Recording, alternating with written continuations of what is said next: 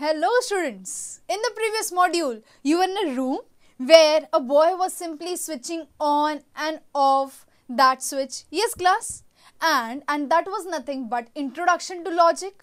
Here, we are going to advance our knowledge in logic. We are going to learn about closed sentences and open sentences. Yes, ready for it? Here we have some sentences in front of you. And the first one comes, every triangle has three sides. Yes class, if I ask about that whether it's true or false, what will you say? Obviously, each triangle has three sides and that simply means the given sentence is a true sentence. Yes class? Now, here if I get you another example, 3 is an even number. Now if I ask you, is it actually an even number? What will you say? No, it's an odd number. Yes class? So if I ask you, is the given statement true or false? What will you say? You will say it's a false sentence. Yes class. Such sentences which are having some truth value. Truth value means either it can be true or it can be false. Yes class. Such sentences which is either true or false are called as closed sentences. Now, came to know closed sentences. Now if I try to get another example in front of you. Let the example be, he is my brother. Who he? He can be Ramesh, yes. He can be Suresh, or he can be anyone, any person. And that simply says he is a variable. He can change its value.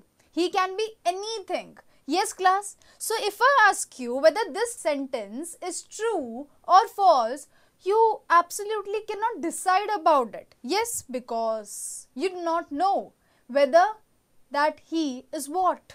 Yes class. Now, the next example. X plus 3 is equals to 7. What do you say about this sentence? What is that x here? Has any x value given to you here? No. Now, if I try to assume some values of x, let that x be 3. So, according to that 3 plus 3 gives you 6. Not 7, and that simply means it will be nothing but a false sentence. Now class, if I try to change the value of x, if it can be 4, so for 4 plus 3, yes, it's give you 7, and that simply means it is a true sentence now. That says for different values of x, you have different output, different truth value. That is, it can be true or it can be false. Yes class? So, you cannot say the truth value if I ask you. Yes, that simply says x is a variable. X changes its value and according to that value, it can be true or it can be false. That simply says the value, that is, it can be true or false, is not fixed. And therefore class, for such type of question, for such type of sentence, you cannot decide. And what is so similar between these two sentences class? These two sentences are nothing but true or false depending on the variable here. And such sentences are called as open sentences. Such sentences which is true or false on different values of x, on different values of he are nothing but called as open sentences. So now you have understood very well what do you mean by closed and open sentences. Now, if I talk more about closed sentences, if I try to give you some more examples about closed sentences. For example, today is Tuesday.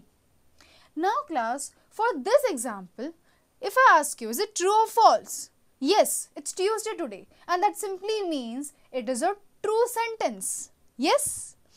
Now, just a minute, wait. If I give you another example, and that example is, every square consists of 4 sides. And now if I ask you, is it true or false? What will you say? Yeah, mathematically it's true. Yes, it's a true sentence. So, these two are nothing but your closed sentences because they are having either truth value true or false. Yes class, but I'll say that there's a difference between these two sentences and how we are going to see just now. For that first statement, for the first sentence, today is Tuesday.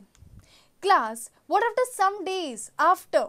For example, tomorrow, it will be Wednesday. And if I ask you, will that remain Tuesday only?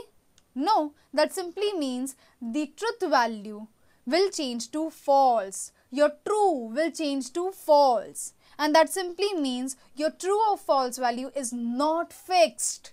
For such sentence, the true or false value is not fixed. While for this sentence class, if I ask you tomorrow, what about this sentence? If I ask you whether it's true or false, what will you say?